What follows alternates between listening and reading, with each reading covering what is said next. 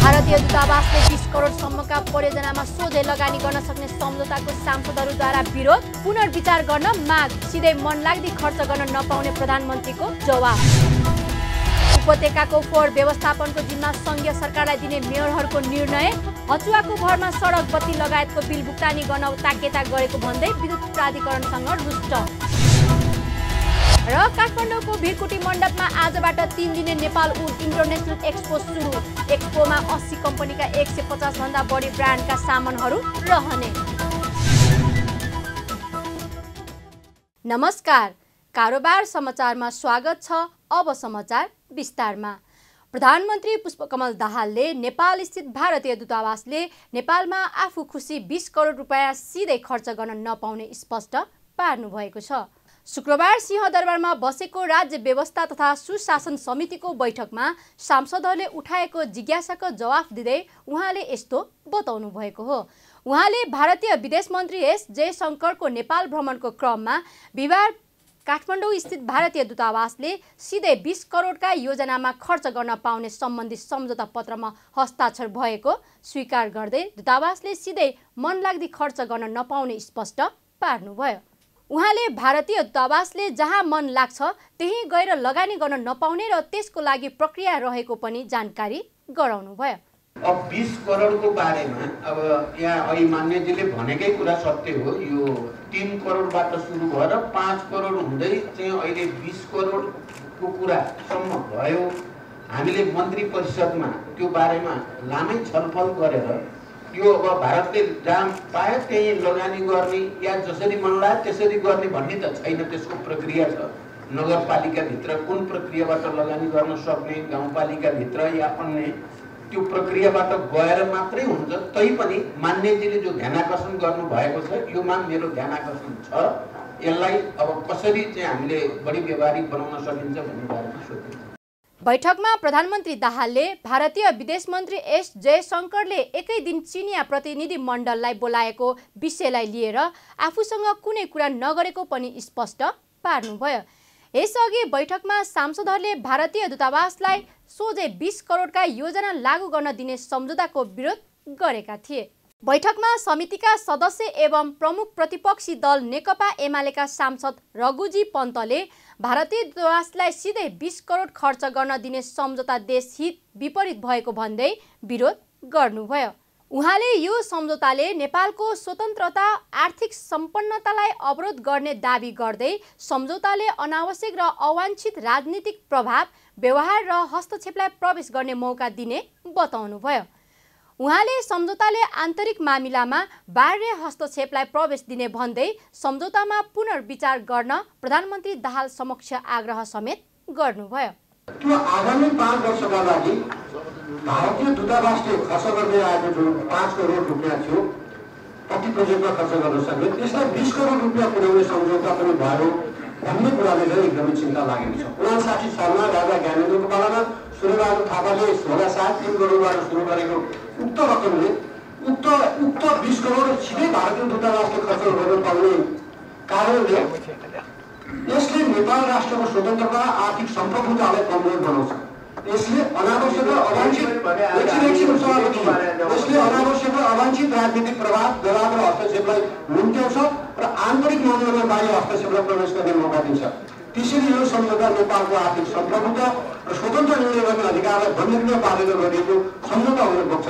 त्यसैले यो सम्झौताको बारेमा अलिकति प्रधानमन्त्रीज्यूलाई विचार गर्न आग्रह गर्दछु। बिहिबार काठमाडौँमा भएको नेपाल भारत परराष्ट्र मन्त्री स्तरीय संयुक्त आयोगको 7औं बैठकमा भारतीय दूतावासले एउटै परियोजनामा 20 करोडसम्म सोझै लगानी गर्न सक्ने गरी सम्झौता भएको छ। यसअघि यस्तो सीमा 5 करोड रुपैयाँ मात्रै थियो। राज्य व्यवस्था तथा सुशासन समितिमा संवैधानिक परिषद काम, कर्तव्य, अधिकार र कार्यविधि सम्बन्धी ऐन 2066 लाई संशोधन गर्न बनेको विधेयक सम्बन्धमा छलफल प्रारम्भ भएको छ।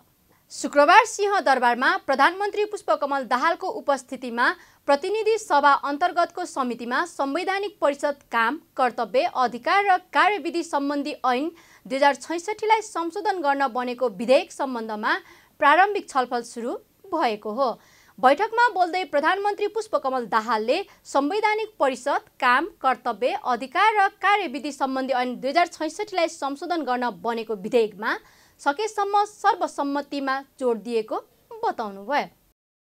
काठमाडौँ भ्याली मेयर्स फोरमले काठमाडौँ उपत्यकाको फोहोर व्यवस्थापनको जिम्मा सङ्घीय सरकारलाई दिने निर्णय गरेको छ।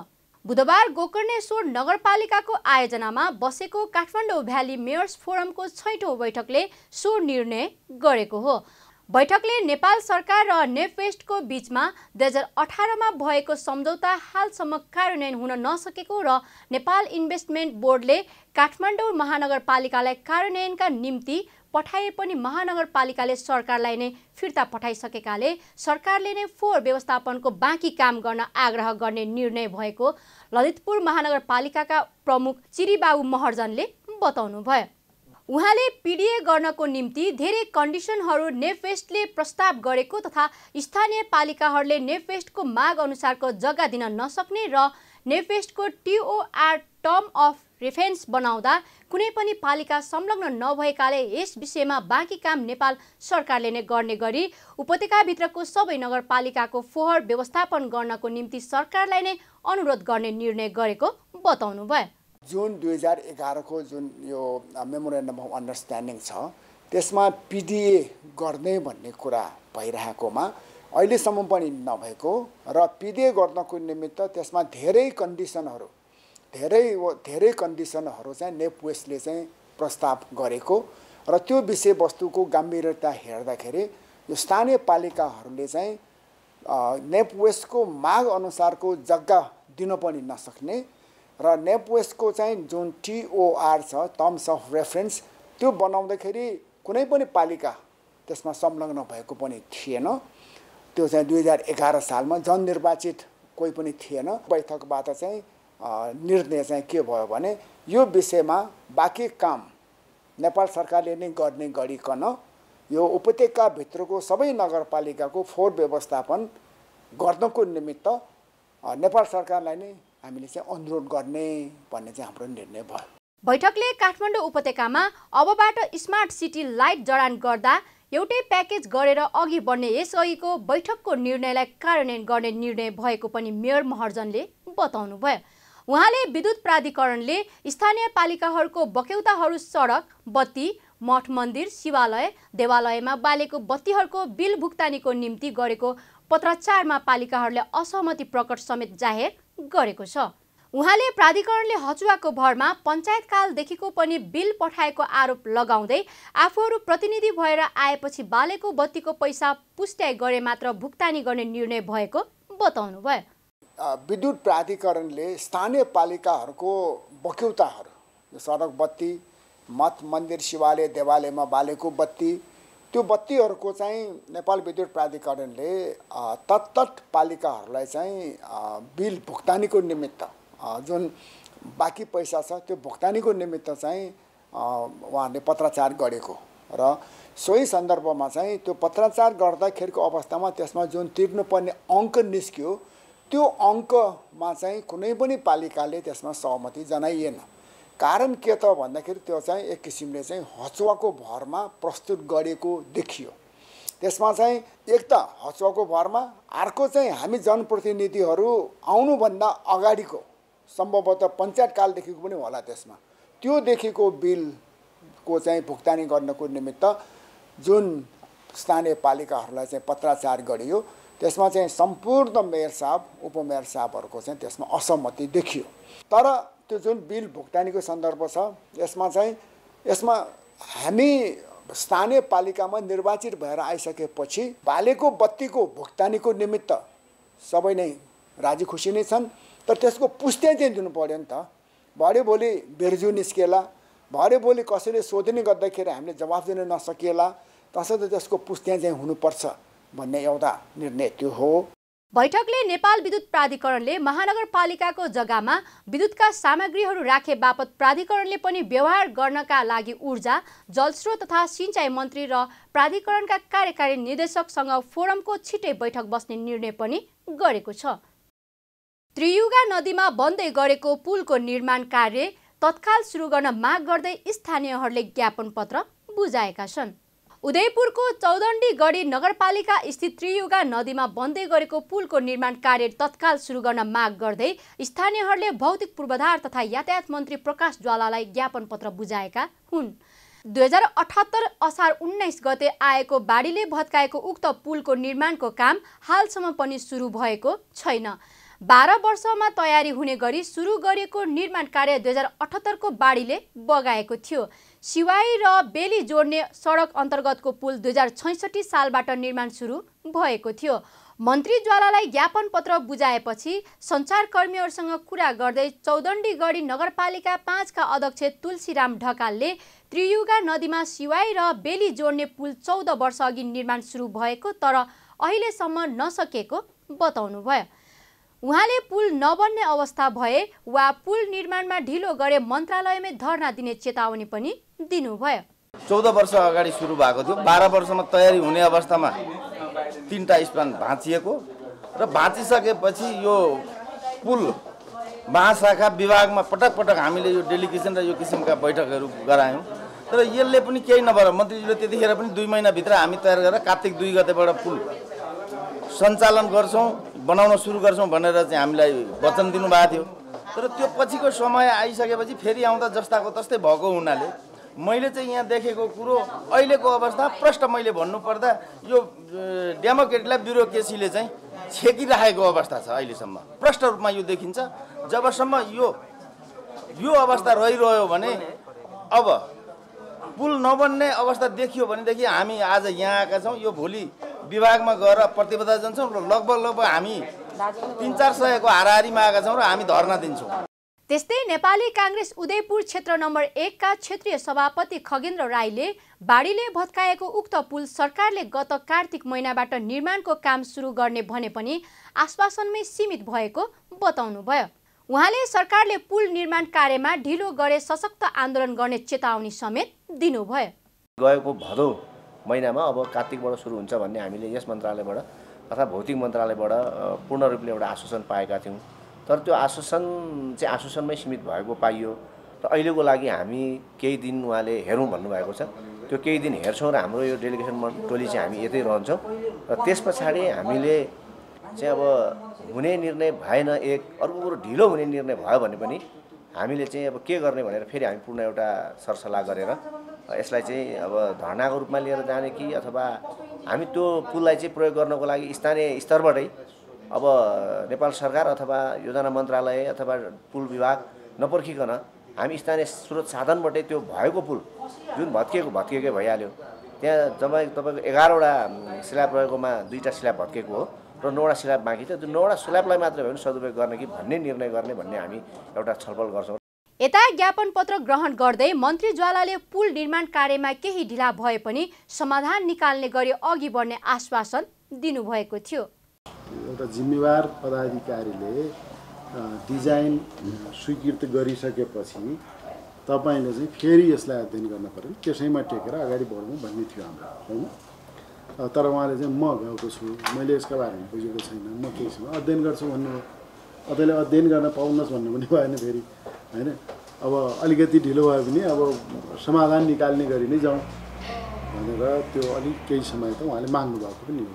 अब हामी चाहिँ यो फाइल पनि आउँछ, त्यसपछि आएर चाहिँ सचिव, डिजी, डिडिजी, प्राविधिक हैन, आयोजना प्रमुख सबै बसेर एउटा चाहिँ फाइनल टुङ्गो गर्ने गरी हामी छलफल गर्छौँ। फाइल पनि राखी सबै बस्ने छलफल गर्ने र यसको चाहिँ टुङ्गो लगाउने। बाढीले क्षतिग्रस्त बनाएको त्रियुगा नदीको निर्माणाधीन मोटेरेबल पक्की पुलको अध्ययनका लागि सरकारले विशेषज्ञ टोली गठन गरेको थियो तर अझै निर्माणको काम सुरु भएको छैन। 307 मिटर लम्बाइ रहेको पुलमा 12वटा पिल्लर र 11वटा स्ल्याब रहेको छ। 9औं वुड इन्टरनेसनल एक्सपो काठमाडौँमा सुरु भएको छ। मिडिया स्पेस सोलुसन र फ्युचरेक्स trade fair and इभेन्ट्सको आयोजनामा Bhrikuti मण्डपमा would international एक्सपोको 9औं संस्करण शुक्रबारबाट सुरु भएको हो। एक्सपोको शहरी विकास मन्त्री सीता गुरुङले उद्घाटन गर्नुभयो। निर्माण र काष्ठ व्यवसायसँग सम्बन्धित उत्पादन र यो व्यवसायमा प्रयोग हुने प्रविधिको बारेमा जानकारी गराउन भन्दै एक्सपो आयोजना गरिएको हो।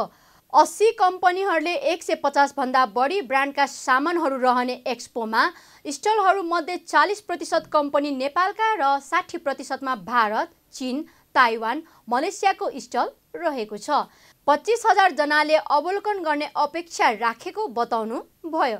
उहाँका अनुसार मेला प्रदर्शनीमा अवलोकन गर्नेहरूका लागि निशुल्क प्रवेशको व्यवस्था गरिएको छ। यसमा चाहिँ नि हामीहरूले लगभग 80 वटा कम्पनीका स्टलहरू यसमा राखेका छौँ, जसमा चाहिँ नि उनीहरूले 150 भन्दा बढी ब्रान्डका सामग्रीहरू देखाएका छन्। यसमा नेपाल, भारत, चाइना, मलेसिया लगायत इटालीका कम्पनीका पनि यहाँ स्टलहरूको उपस्थिति रहेको छ। र हामीहरूले विगतको अनुभवको हिसाबले चाहिँ नि यो 3 दिने प्रदर्शनीमा चाहिँ नि लगभग 20 देखि 25,000 जनाले चाहिँ अवलोकन गर्नु चाहिँ हामीले अनुमान लगाएका छौँ। हामीले आउने सबैजनालाई निशुल्क प्रवेशको व्यवस्था गरेका छौँ। प्रदर्शनीको उद्घाटन गर्दै शहरी विकास मन्त्री गुरुङले स्वदेशमै उत्पादित वस्तुहरूको प्रयोग बढाउनु पर्नेमा जोड दिनुभयो। उहाँले नेपालमै अन्तर्राष्ट्रिय मापदण्ड अनुसारको विभिन्न काष्ठ सम्बन्धी सामग्रीहरूको उत्पादन बढिरहेको र नेपालमै काष्ठ सम्बन्धी उद्योगहरू बढाउनु पर्नेमा समेत जोड दिनुभयो। उहाँले नेपालमा बनेका काष्ठ सम्बन्धी सामग्रीहरूको प्रचार बढाउँदै लैजानु पर्ने आवश्यकता रहेको पनि बताउनुभयो। अन्तर्राष्ट्रिय मापदण्ड प्रयोगलाई चाहिँ भेट्ने गरेको डिजाइन, त्यस पछाडि तयारीहरू पनि गर्न सकिन्छ भन्ने कुरा चाहिँ यहाँ देखिन्छ। र अर्को कुरा चाहिँ हामीले इन्डस्ट्रीहरू चाहिँ नेपालमा पनि खडा गर्नुपर्छ भन्ने कुराको पनि सन्देश दिएको छ। त्यो हिसाबले मलाई चाहिँ एकदमै राम्रो लागेछ। त्यसैले आगामी दिनको लागि चाहिँ यस्ता इन्डस्ट्रीहरूलाई इस्टाब्लिस गर्नको निम्ति केही सहुलियत सुविधाहरू दिनुपर्छ भने पनि पहिलो चरणमा दिनु आवश्यक हुन्छ भन्ने लाग्छ। अरू विषयमा त यहाँको जस्तो हामीले यही उत्पादन हुने वस्तुहरूलाई स्वदेशमै उत्पादन हुने वस्तुहरू हामीले पूर्वाधार विकासको काम गर्दाखेरि लगाउनु पर्ने भनेर निर्णयहरू पनि गरेका छौँ। तर अहिले नै चाहिँ प्रचारमा पनि र सूचनामा पनि नजिक पुगिन सक्ने यस्तो छ है भनेर पहिले त सूचना प्राप्त गर्नु पर्यो नि। त्यो सूचनाको नजिक पनि पुग्न नसकिएको र त्यस पछाडि एउटा विश्वसनीयता जुन नेपालमै उत्पादन भएको वस्तुहरूप्रतिको विश्वसनीयतामा चाहिँ आम मानिसमा अलिकति हामीले पुर्याउन नसकेको विश्वसनीयताको अलिकति चाहिँ अभाव भएको कारणले गर्दाखेरि पनि अन्तर्राष्ट्रिय नै हामीलाई चाहिँ अलिकति बढी खोज्ने प्रचलनले गर्दाखेरि पनि यहाँको उत्पादित वस्तुहरूले चाहिँ बजार र पहिचान पाउन सकेको छैन। मन्त्री गुरुङले नेपाली बजारमा अन्तर्राष्ट्रिय सामग्री नै बढी खोज्ने कुराले स्वदेशमा उत्पादित वस्तुमा बढी बजार र पहिचान पाउन नसकेको पनि बताउनुभयो। मेला 3 दिनसम्म सञ्चालन हुनेछ। वन तथा वातावरण मन्त्री डाक्टर वीरेन्द्र प्रसाद महतोले नेपालमा जलवायु परिवर्तन सम्बन्धी लगानी भित्राउन सक्ने अवस्था नरहेको जिकिर गर्नुभएको छ। नेपालमा जलवायु परिवर्तनको असर न्यूनीकरणका लागि आएको बजेट खर्च गर्ने अवस्था आफ्नै मन्त्रालयमा नभएकाले सो सम्बन्धी थप बजेट ल्याउने अवस्था नभएको मन्त्री महतोले स्पष्ट पार्नुभयो। आफ्नै मन्त्रालयले शुक्रबार काठमाडौँमा आयोजना गरेको संयुक्त राष्ट्र सङ्घको जलवायु परिवर्तनको सम्बन्धी 28औं सम्मेलन COP28 को समीक्षात्मक बैठकमा बोल्दै मन्त्री महतोले जलवायु परिवर्तनको असर न्यूनीकरणका लागि लगानी गर्न आफूले आग्रह गर्दा दाताले नेपालमा खर्च गर्न नसक्ने क्षमता नै नभएकाले दिन नसक्ने जवाफमा दिएको र त्यसले आफूलाई लज्जित बनाएको गुनासो समेत गर्नुभयो। उहाँले जलवायु परिवर्तन सम्बन्धी बजेट समयमै खर्च गर्न पनि सम्बन्धित मन्त्रालय र निकायहरूलाई सचेत गराउनु भयो। त्यसो भए मात्रै थप बजेट माग्न सकिने मन्त्री महतोको भनाइ छ। 5 वर्षको प्रोग्रामको लागि पैसा आएको 12 वर्ष भइसक्यो। त्यो पैसा जहाँ आएको त्यही छ। म्याक्सिमम खर्च गर्यो कहाँ खर्च गर्यो भने तल्लोमा खर्च गर्यो, भत्तामा खर्च गर्यो। तर डेभलपमेन्ट जुन एउटा सेक्टरमा आएको छ त्यसलाई हामीले छुन पनि सकेन। त्यसकारणले अब मलाई के हुन्छ नि, तिमीहरू मलाई हेल्प गर अब हामी आसिया नै यही छ, मलाई अलि हेल्प गर। मैले अस्ति रिसाएर पनि भने होला, I think you don't mind my word. हामी तिमीहरूको चाहिँ सानो हेल्प चाहिँ होइन, अब हामीले ठुलो एउटा देखिने गरी नेपालले देखिने गरी किसिमले एउटा गर्नु पर्यो भन्दाखेरि स्ट्रेट फोर्ड सानोले त तिमीहरू खर्च गर्न सक्दैनौ, ठुलो खर्च गर्ने मेकानिजमै छैन तिमीहरूसँग भन्ने कुरो आइसकेपछि कस्तो लाज लाग्ने कुरो हुन्छ क्या हामीले। त्यसकारणले म साथीहरूले के भन्छु, माग्नुभन्दा पहिले आएको चिजलाई खर्च गर्यो भने माग्न पनि सजिलो हुने। उनीहरूले पनि ल यसलाई गर्नुपर्छ, यिनीहरूको एकदमै त्यो क्लाइमेट चेन्जमा यिनीहरूले क्षति पाए, ड्यामेज भएको ठाउँहरूमा यिनीहरूले एग्रेसिभ चाहिँ त्यसले न्यूनीकरणको लागि खर्च गरिरहेछ। यसको मेकानिजम राम्रो छ, यसको टेक्निकली पोइन्ट अलिकति स्ट्रङली छ, यहाँको मेन पावर वेल ट्रेन छ, यहाँको ब्युरोक्रेसी राम्रो छ, यहाँको मन्त्रालयहरू बिचको सम्बन्ध राम्रो छ, यहाँको चाहिँ पैसा खर्च गर्ने अलि एउटा विकासतिर जाने भनेको तीव्र गतिमा अगाडि बढिरहेको छ भन्ने कुरो मेसेज यो क्लाइमेट चेन्ज सँगसँगै यो पनि दिन जरुरी छ। वन मन्त्री महतोले COP28 मा नेपालले जलवायु परिवर्तनका कारण भोग्नु परेको समस्याबारे विश्वलाई जानकारी गराउन सके पनि त्यस्तो सहयोग परिचालन गर्न भने ध्यान दिनुपर्ने बताउनुभयो। कार्यक्रममा शहरी विकास मन्त्री सीता गुरुङले जलवायु परिवर्तनको विषयलाई नजरअन्दाज गरेर बस्ने छुट नेपाललाई नभएको बताउनुभयो। उहाँले जलवायु परिवर्तनको असरलाई न्यूनीकरण गर्नका लागि कोष परिचालन गर्नका लागि सम्बन्धित मन्त्रालयहरूबीच सहकार्य हुनुपर्नेमा पनि जोड दिनुभयो। यो हिमाल पग्लिसके पछाडि हाम्रा बस्ती सहर र पूर्वाधार विकासमा पार्ने असर, जनताको सेवा सुविधामा पार्ने र आर्थिक स्थायित्वमा पार्ने असरहरू चाहिँ हाम्रो लागि एकदमै जटिल बन्दै गएको छ। त्यो हिसाबले पनि हामीले यो क्लाइमेट चेन्जको विषयलाई नजरअन्दाज गरेर बस्ने हामीसँग छुट छैन र पर्खिरहने हामीलाई फुर्सद पनि छैन। त्यो हिसाबले हामीले साँच्चीकै सेन्सिटिभ भएर अगाडि बढ्नुपर्छ भन्ने मलाई लाग्छ। हामीले यो एकीकृत प्रयास र सहकार्य अन्तर्गत लस एन्ड ड्यामेज फन्डको परिचालनको विषय चाहिँ अब के त भन्ने विषय चाहिँ हामीले अलिकति ध्यान दिनु आवश्यक छ जस्तो लाग्छ। त्यसको चाहिँ हामीले यत्तिकै छलफलको विषय चाहिँ बनाइने, तर त्यसलाई सेक्टर चाहिँ आइडेन्टिफाई नगर्ने हो भने चाहिँ त्यो लगानी र त्यसको कार्यान्वयनको रिजल्ट के आयो भन्ने कुरा पनि देखिनै सकिँदैन। त्यो हिसाबले चाहिँ हामीले यो चाहिँ सेक्टरलाई आइडेन्टिफाई गर्ने कुरामा अलिकति यो अन्तर मन्त्रालय जुन हाम्रो सरकारवाला अन्तर मन्त्रालय र निकायहरूको बिचको छलफल समन्वय र सहकार्य चाहिँ जरुरी छ जस्तो मलाई लाग्छ। कार्यक्रममा वन मन्त्रालयका सचिव डाक्टर दीपक कुमार खरालले पनि जलवायु परिवर्तनको असर न्यूनीकरणका लागि सम्बन्धित मन्त्रालय र सबै पक्षबीच सहकार्य गरेर अघि बढ्नुपर्ने आवश्यकता औलाउनुभयो। उहाँले जलवायु परिवर्तनको असर सबै पक्ष, तह र वर्गमा पुगेकाले यसको असर न्यूनीकरणमा सबैले समान ढङ्गले चासो दिएर अघि बढ्नुपर्नेमा पनि बताउनुभयो। यो जलवायु परिवर्तनको विषय अहिले यति क्रस कटिङ भएको छ कि कुनै यो समाजको कुनै सेक्टर, कुनै चाहिँ पक्ष, कुनै तह र कुनै वर्ग चाहिँ अछुतो रहेको छैन। र यदि यो छैन भनेदेखि यसलाई एड्रेस गर्न, यसलाई सम्बोधन गर्न पनि सबै सेक्टर नै यत्तिकै यही रूपले लाग्नुपर्ने हुन्छ। यो अर्थमा चाहिँ यहाँहरूले जुन सहभागिता जनाउनु पर्ने हो, नेपाल सरकारका सबै चाहिँ पक्षहरू, निकायहरू, मन्त्रालयहरू यसमा संलग्न हुनुभएको छ। र सर्वप्रथम त म यो सम्पूर्ण हाम्रो यो COP28 मा सहभागी हुनलाई सुरुदेखि नै यो हाम्रो वातावरण संरक्षण ऐन अन्तर्गतको यो वातावरण संरक्षण तथा जलवायु परिवर्तन राष्ट्रिय परिषद जुन स्वयं सम्मान्य प्रधानमन्त्रीजीको नेतृत्वमा छ, त्यो नेतृत्वको बैठकले नै निर्देशन गरेर हामी चाहिँ त्यो अनुसारले परिचालित भएर अगाडि बढेका छौँ। त्यस अवसरमा सचिव खरालले COP28 लाई सफल बनाउने काममा सशक्त र प्रभावकारी भूमिका निर्वाह गरेको भन्दै प्रधानमन्त्री पुष्पकमल दाहालप्रति आभार पनि व्यक्त गर्नुभयो।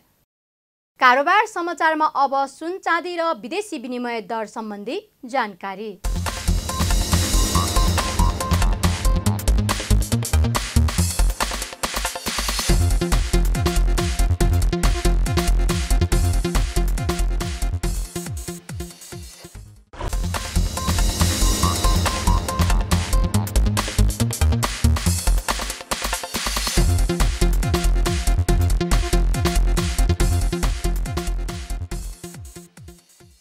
बिदा हुनु अघि अहिलेसम्मका प्रमुख समाचार फेरि एकपटक। भारतीय दूतावासले 20 करोडसम्मका परियोजनामा सोझै लगानी गर्न सक्ने सम्झौताको सांसदहरूद्वारा विरोध, पुनर्विचार गर्न माग, सिधै मनलाग्दी खर्च गर्न नपाउने प्रधानमन्त्रीको जवाब।